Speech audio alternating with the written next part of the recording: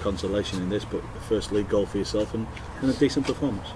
Yeah, obviously it doesn't really mean much, but I can take maybe a little bit of confidence from it. First league goal, it took me a little bit longer than I hoped, obviously, and expected to get it, but now that I've got it, I can hopefully go on a little run.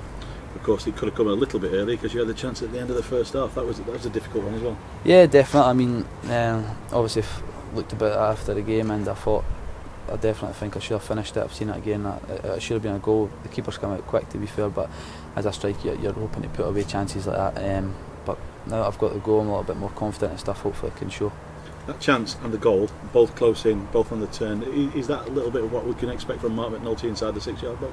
Yeah, definitely. I mean, I think all strikers should come to their best work inside the box, wherever it may be. You're just hoping to get that little half yard and shot, and hopefully I can get many more of them.